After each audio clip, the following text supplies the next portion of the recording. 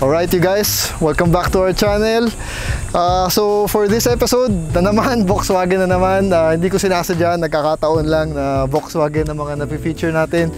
So this time, I'll take you back to 1970. Kita nyo naman, it's a Beetle. Very historic car, very iconic car. This is what made Volkswagen Volkswagen. Napaka-rich ng history ng kotseng to. I was browsing through the internet last night. Panahon pa pala ni Hitler. Actually, kotse ni Hitler. Mamaya, pag-usapan namin ng may-ari nito, ano ba history niyan. Tapos, and I'm very thankful we have an owner who fully restored a car like this. Guys, hindi biro mag-restore ng 1970s na kotse or baka 30-year-old car. It's very, very hard to do. But look at this beauty. It's a fully restored and functional. Sabi nga niya, nagagamit ng ari ito na daily basis. Short trips lang, minsan medyo malayo, may mga runs sila, but very functional, you can drive it. So I'm very excited for today's video. But before we move further, please help subscribe to the channel, hit that like button and comment down below just to help me out. So what are you waiting for? You have the best seat in the house because you're riding shotgun. Hi, I'm Lester De Jesus. I'm the proud owner of this 1970 Volkswagen Beetle. So hi, ito yung 1970 Volkswagen Beetle ko. So German model siya.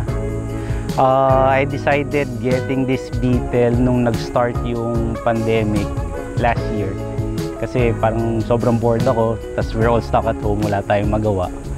I stumbled upon a Volkswagen Beetle na nakaset up as rat rod. Yun yung parang Mad Max without the fenders, without everything, naka-big tire siya. And then kita yung mga patina, as in parang luma. So nagtingin-tingin ako, na-enjoy ko, sabi ko parang okay mag-assemble nito ah. Wala pa akong idea nun. So what I did was, I posted dun sa Volkswagen group sa Facebook na I'm looking for a Beetle. So wala akong idea kung may mga different variants pala yan. May US, may German, and then may Brazil, which is the later models. Then upon looking, may mga nakausap ako. Nag-PM bigla sa akin yung long time friend ko na nagtatanong na bakit ko daw gusto ng Beetle. Yun pala, madami siyang Beetle sa bahay niya. So what he did was he offered me this car na i-testing ko lang daw, enjoyin ko kasi kilala niya ako na mabilis ako magsawa, ganyan. So kinuha ko sa bahay niya. Ito is not for sale pa daw. So hiniram ko siya for a couple of weeks. Ginamit ko ng ginamit. And then one day sabi ko bro, nag-text ako. Bro, parang ayoko na isoli sa'yo yung Beetle mo, babayaran ko na lang.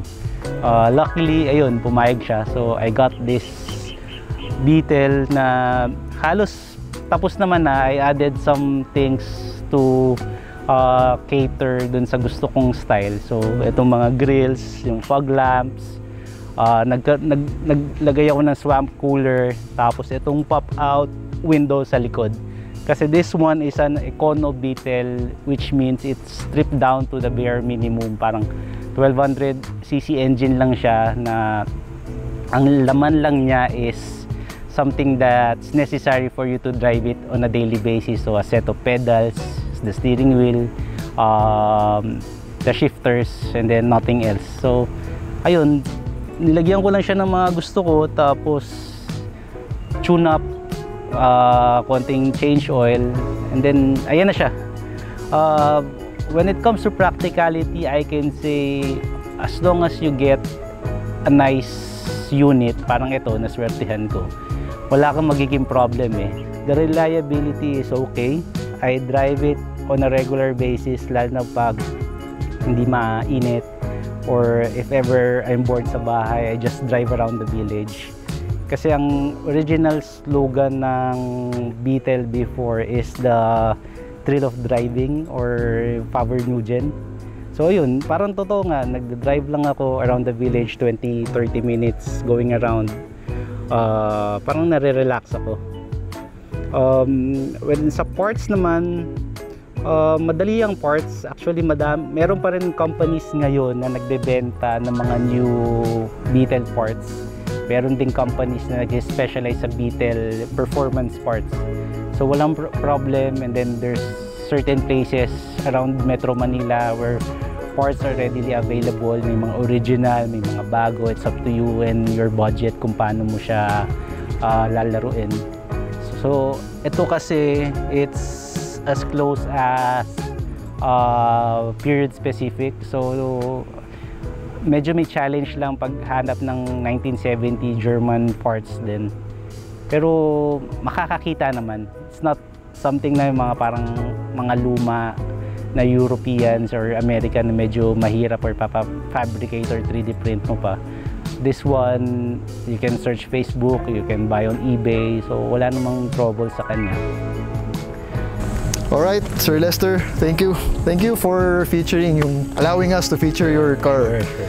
So, it's a very special car. Again, 1970s. Talagang out of this world, kumbaga. Ilan na lang silang may ganito, di ba? Guys, ito nga pala yung Volkswagen Beetle, as I've said a while ago. It's very rich in history. Panahon ni Adolf Hitler. Kasi during that time, I believe yung kaya lang magkakotse yung super class A. Kasi nga, because of lack of technology, syempre back then, 1960s, wala pang technology masyado. So, yung kotse na available nun, ilan lang, super limited. At nakaka-afford nun, is yung mga super rich lang, class A. So, I think he wanted to produce a car, massively produced.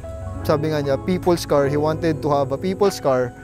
And through the help of Ferdinand Porsche, yes, sa Porsche, si La Porsche ngayon, dinesign to, which is the Type 1. Marami ng types yun, pero yung Type 1, it's the Beetle. So, yung history nga na yun is, si Adolf Hitler, he wanted a car na for his people, German people, to afford yung a car na they can use every day, reliable, cheap, not expensive. So ito yung na-design ni Mr. Ferdinand Porsche, the Beetle Type 1. So very successful. At itong kotseng to guys is most massively produced car. Yes. Alam mo ilang na-produce? Alam ko millions yun eh. 22 million. If not 21, basta almost 22 million ang na-produced worldwide nitong kotseng to. So there was a time Volkswagen was the biggest car manufacturer in the world because of this Beetle. Kaya sobrang rich ng history nito. Hindi lang sa Europe, umabot to all over the world. Hanggang US, 1970s, naging iconic car to, yung mga hippies. Sa California. California, di ba? Yung mga free-spirited. Yan, ito yung ginamit nila. As you know, ang daming movies lumabas itong kotseng ito. Ilan? Example dyan, si Bumblebee.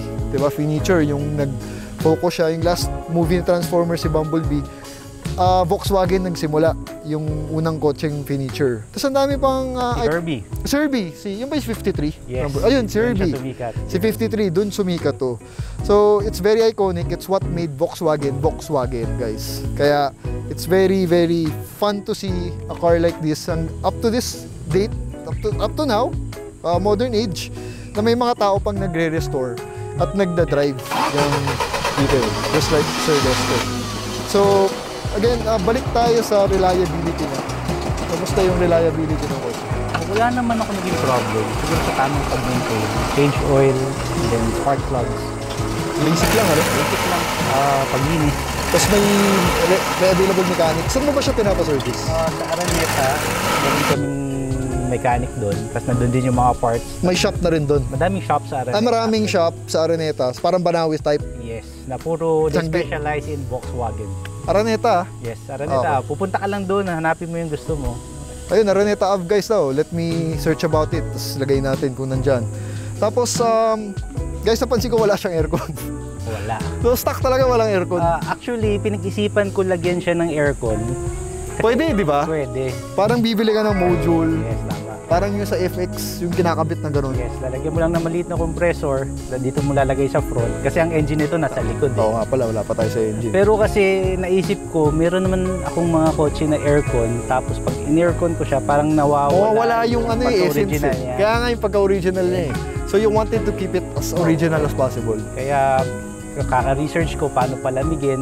Nagkaroon ako ng pop-out. Ito. So hindi stock yung pop-out? Sa ibang model, stock siya. Pero ito aftermarket na original, para lang madagdagan yung airflow. sa loob.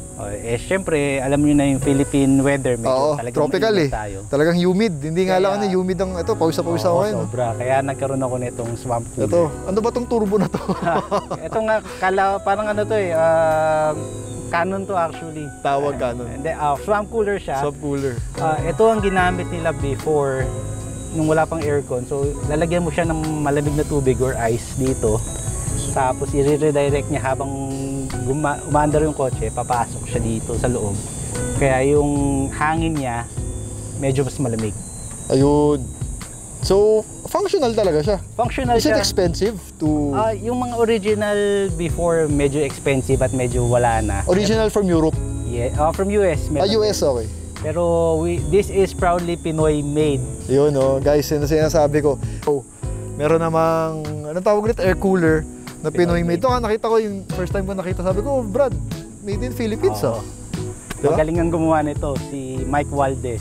So kasama ito, siya rin ang gumawa. Siya rin ang gumawa nito. Anong tawag dito? This is a roof carrier. Roof carrier. Very functional. Yes. Hindi ito nakakalawang. Kasi exposed. Tsaka tumitigas yung wood na ginamit. Ito nga, totoong wood ng gamit, no? Very good quality. Ayun, ganda ng pagkakagawa. Very professional. Pag nagta-travel ka daw, yan ang lalagay mo. Oo nga. Ito, tapos nakatali sila dyan, yung mga luggage mo. Tama. Pero, tapos the engine is still the original engine of this car. Lahat ng parts ng engine, wala akong nilagay pang aftermarket. Talaga? So meron pang available talaga? Yes, may mga performance parts pa sila. Meron pa aftermarket performance? Yes. This is a 1200 kasi may mga 1600 so 1.2? Yep. Manual, nakita ko stick. How many gears siya? This is 4-speed. 4-speed talaga. Noon, back in the days guys, it's really 4-speed eh. Even the Benz, the old Benz, 4-speed. So, petrol? Yes, gas siya. Gas. Tapos ito ba yung water-cooled? Air-cooled? This is air-cooled. Ayun, air-cooled. So, yun nga, Porsche nga talaga. Wala ka halos gagawin. Porsche nga, diba si Porsche ganoon air-cooled engine din, mid-engine din. So, hindi ko pa nakikita guys yung engine, mamaya tingnan natin. Yung malaki ata yung fan sa likod, yun yung air-cooled. Wala siyang fan actually. Wala fan? Kailangan lang yan ng mahingahan. So, pwede naman namin ipakita mamaya. Ayun. So, very reliable siya. Yes. Kaya yung traffic ng Manila traffic. Nakakakita ng bundok without any troubles. Talaga, kaya. Hindi siya tumirik once. Mabilis naman siya. Pero syempre, one of the reason ba't ko siya nagustuhan kasi before when I was younger, I had tuners, I had sports car. Pero tamad kasi ako mag-drive, tsaka gusto ko mabagal lang. So parang eto perfect sa akin. Perfect sa'yo talaga. Kung gusto mabagal lang, relax. Actually pareho tayo eh. Ayoko rin na masyadong mabibilis. Yung talagang pedal to the metal. Gusto ko yung chillax lang. So if ever you're looking for one, gusto nyo, ganun din kayong driver, chillax lang, get an old car you guys. But you have to commit. Malaki na rin nagastos mo siguro dito. Medyo malaki na, pero worth it naman siya kasi kunyari aalis, makakakita ka ng mga matatanda, old couples, magsiselfie sila dito. Guys, I bet ang dami nang nabaling leeg dito. Kahit ako kanina, nakita ko, I can't help myself but looking eh. Siguro naalala nila yung mga panahon na nag-date nila. Nostalgic date. Nostalgic kasi talaga. And again, this is history guys. You're buying part of history. Art piece na to, itong ganito. And it's I'm very glad to see that it's fully restored. It's very functional, nagagamit mo. Ito, na-enjoy ng owner. So, yun guys. Sir, again, thank you for this opportunity for showing us your car. I hope mainggan natin yung ibang... Kung meron dyan, I'm sure meron dyan. Yes. Thinking na gusto ko ng old car, 30-year-old car, 20-year-old car. Guys, you can do it. Just commit.